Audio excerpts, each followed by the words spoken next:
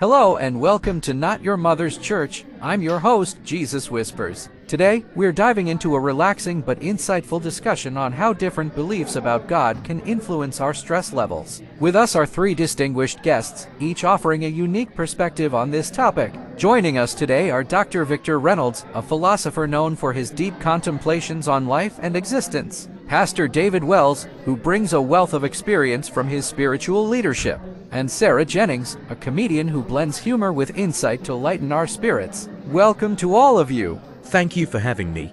It's fascinating to think about how our understanding of existence and the divine can profoundly affect our mental health. It's a pleasure to be here.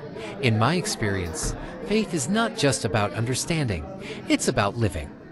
I look forward to sharing how this active faith can ease our stresses. Thanks for inviting me. They say laughter is the best medicine, but when you mix it with a little faith, it's even more potent. Let's start with you, Dr. Reynolds. Can you share a personal experience where your philosophical beliefs led you to a unique encounter with God? Certainly, there was a period in my life where existential questions deeply troubled me.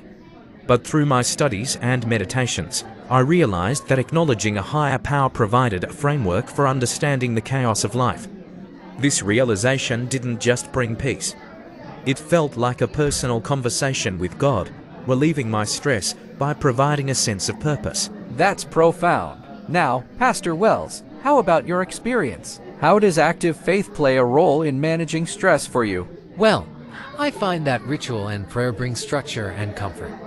During a particularly stressful time, I found solace in daily prayer.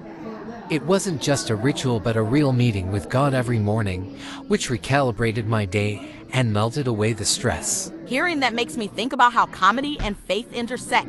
There was a show I did once, right after a major personal loss. I was stressed and grieving, but I went on stage and shared my story, humor and all. The act of sharing and the audience's response was almost transcendent. It felt like God was reassuring me through every laugh I got. It's amazing to hear how differently God meets each of us in our stress. Let's dive a bit deeper. How do you think your approach can help others find relief in their stressful lives? By embracing the chaos of life as part of a larger, divine tapestry, others might find the strength to face their stresses not as isolated burdens, but as part of a meaningful journey.